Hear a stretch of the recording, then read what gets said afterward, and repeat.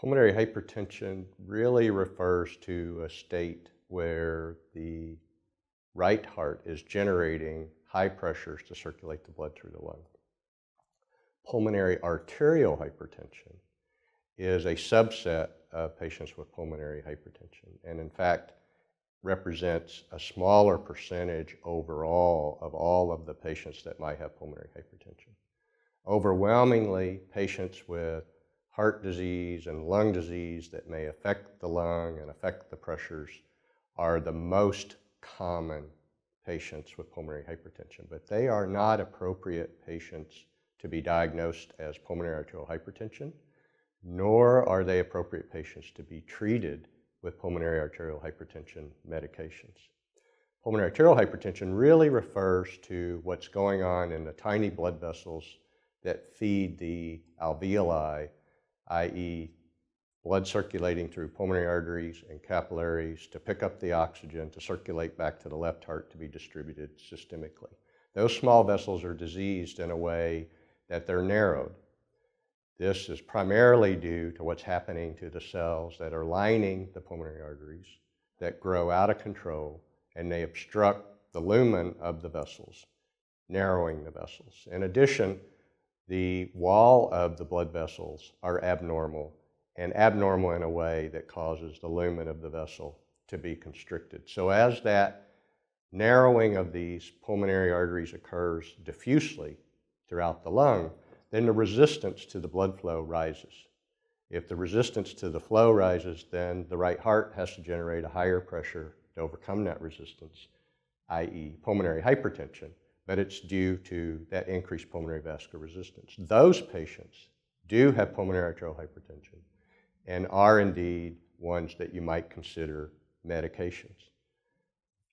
However, more work has to be done once you identify a patient with pulmonary arterial hypertension to make sure, for example, they don't have chronic thromboembolic disease, which is a subset of patients who get pulmonary emboli, and that has to be screened for and eliminated as a possibility, just as an example. If you feel like this is more traditional pulmonary arterial hypertension, then there are even subgroups of those patients. There are some patients for whom no real explanation is identified. Those are called idiopathic pulmonary arterial hypertension. There are some groups in whom a risk factor for pulmonary arterial hypertension might be identified, such as connective tissue disease, most classically scleroderma. It's important to know that because they respond a bit differently to the medications, and their prognosis is affected by whether or not they have a risk factor. So at a high level, pulmonary hypertension is elevated right heart pressures. At a more narrow level, if it's due to narrowing of the vessels with high pulmonary vascular resistance, that's pulmonary arterial hypertension. But even within that subgroup, more testing has to be done to identify what's called Group 1 pulmonary arterial hypertension. These diagnostic groupings have come out of the World Health Organization and American College of Cardiology and the pulmonary societies as the best way to classify the diagnosis and help clinicians make decisions regarding treatment.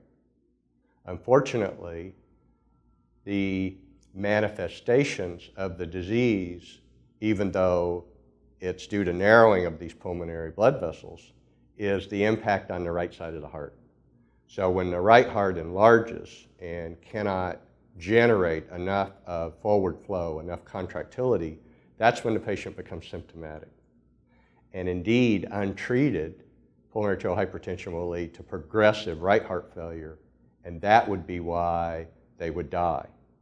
So the disease is in the lung, it's in the pulmonary circulation, but the manifestation of it from both symptoms and prognosis is the impact on the right heart and the right heart's ability to compensate for the problem in the lung circulation. So pulmonary arterial hypertension untreated has a median survival of approximately 2.8 years. So basically about half of the patients will succumb to the disease in that time frame. With modern available treatments, it appears that the survival has improved significantly, such that at 5 years, 2/3 of the patients are alive. Clearly, that's not the goal. The goal is to have even a larger number of patients alive and obviously functional so that they are able to perform activities of daily living and enjoy their life, maintain employment, school, whatever their activity is. It appears that it's probably a multifactorial improvement in the prognosis. It could be that there's some what we call selection bias, where we're identifying pulmonary hypertension in patients who have a milder form of disease that wasn't really diagnosed 2 or 3 decades ago. So that, of course, could dilute the mortality rate. Secondly, the drug therapies, when compared to risk-stratified historical controls, certainly do appear to improve outcome. So the therapies that are available, I think, are having an important impact. Thirdly, as with all diseases, as education about how to make a proper diagnosis and how to proceed with proper therapy, the general care of the patients improve, and they're followed more frequently by the physicians. The care in the hospital improves. So the whole system elevates their expertise and their attention to treating this disease, which results in an additional impact. So regardless, we're very pleased with the fact that survival is improving.